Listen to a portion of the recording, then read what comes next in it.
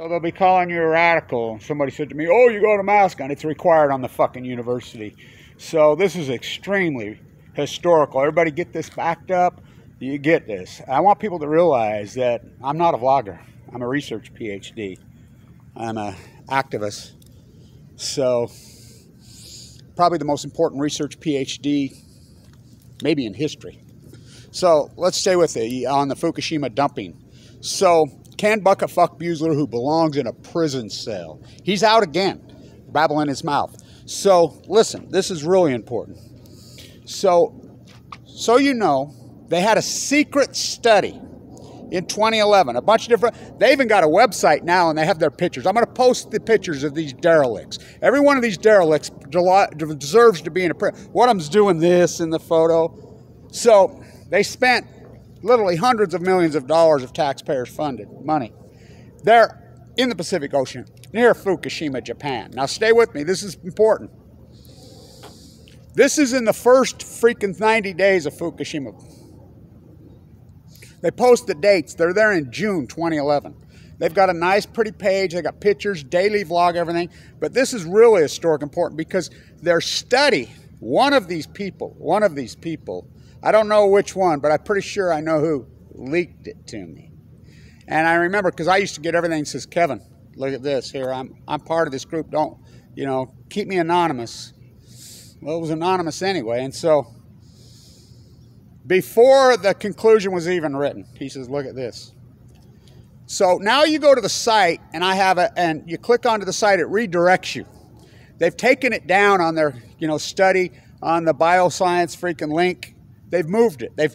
But guess what? I'm way ahead of those fuckers. I have it printed word for word. I have it backed up in many multiple places. I even have a secret historical file at the New York City Library, which they, for these very reasons, I bought one, put it in. I have all this shit. I got them so fucking nailed. And I'll tell you what, there'll come a time.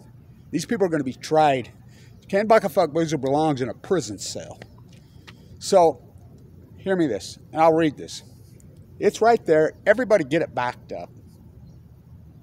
In their study, they're using sample sets. They're testing for tritium, cesium, all the usual suspects. So,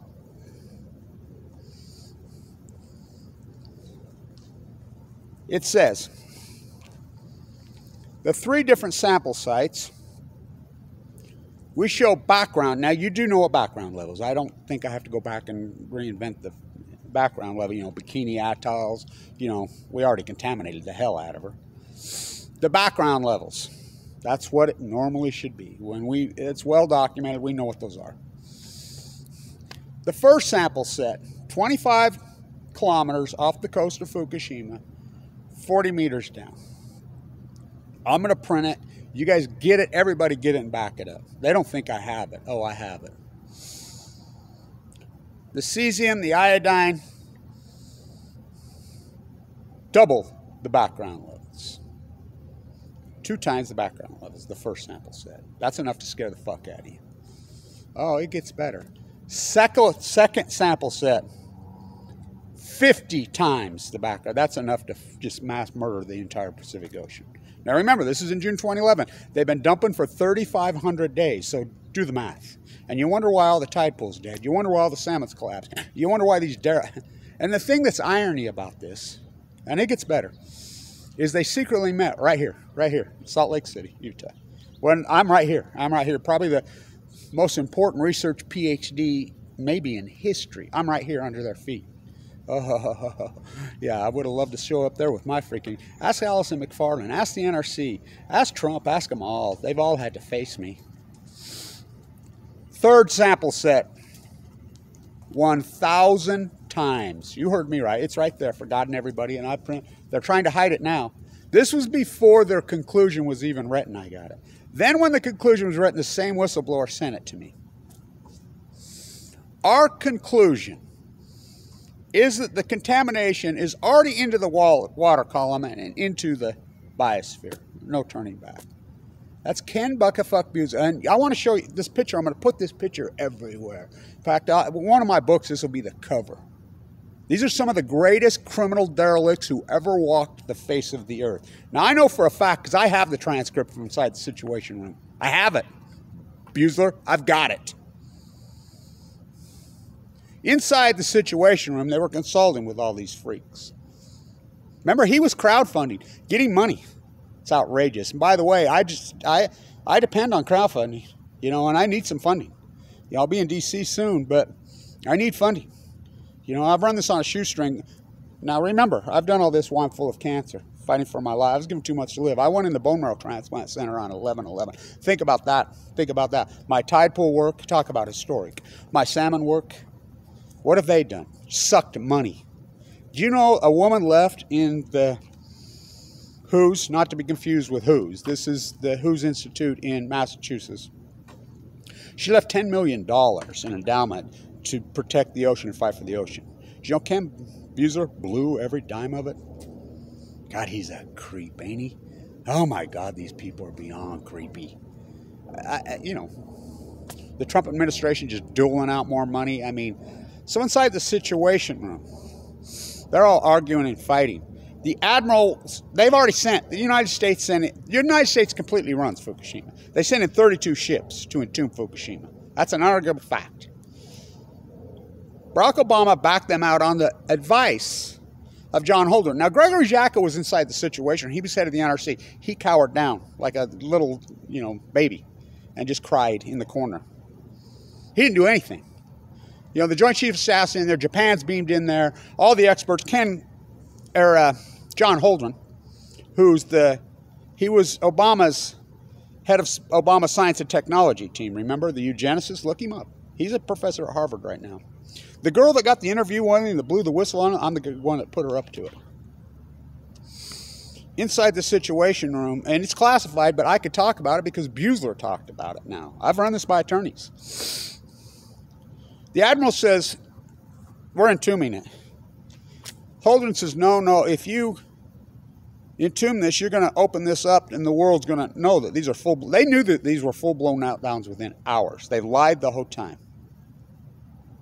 And it wasn't about panic, it was about protecting the nuclear energy crime syndicate, just like Bueller, just like the rest of them. They argued and argued and argued. The admiral, the Navy admiral, was adamant about entombing this. Now remember, Cartwright was going to be the new Joint Chief of Staff, the Marine. Obama leaned on him a lot inside there. Obama was green as grass. Remember, Obama was propped up by the nuclear debate. He was green as grass inside the Situation Room. The Japanese are saying, no, you know, and so then they says, we got to get water on this. We need to send in the Reagan. It's right there. Well, the admiral's adamant. No, you'll radiate all those guys. You'll kill them. You know, they'll all get cancer. And he was adamant. No. They argued, no. Oh, he sent them in. For whom the bell tolls. You can cover up this for freaking 3,500 days, but you've underestimated me. So, I didn't even know this till recently, that this term, make it so, is from like an old Star Trek thing, because I'm not a Star Trekker. I live in the reality of the life is stranger than fiction. This is the countdown to these scumbags. I love it. They meet right here in Salt Lake.